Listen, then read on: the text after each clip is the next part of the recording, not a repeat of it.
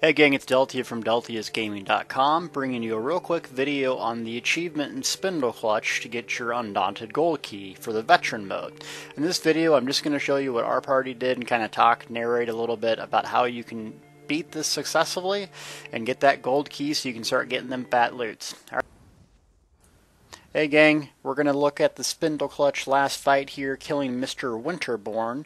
We already cleared the dungeon out, and this is just for the achievement. As you enter the dungeon, you'll notice some, vampires on stakes in the corners. The whole premise of this is that the boss feeds off of them, siphoning health, making it harder to kill the boss. So to get the gold key, you just need a DPS through those siphoning attacks and not kill the ads on the outside.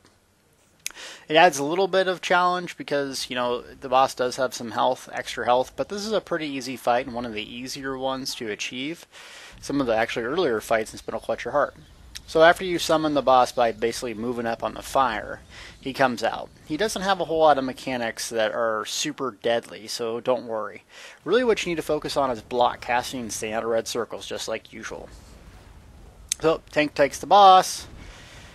And at some point it gets a little interesting. We'll let it go here for a while. Okay, see, he puts his hand up, and that's going to put a red circle on usually someone at random or whoever has aggro. And then he starts channeling right there, and that's the point where he actually steals health from someone. As you can see, I turn a little bit, and that NPC becomes killable. Now, for the achievement, you just have the DPS through it.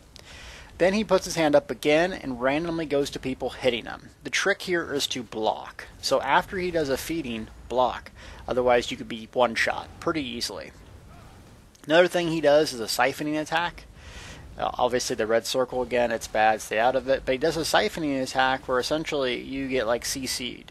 Kind of like the drain essence from the mage's skill, the vampire skill line. So just CC break, keep on DPSing him. Something that will help you in this fight is Evil Hunter.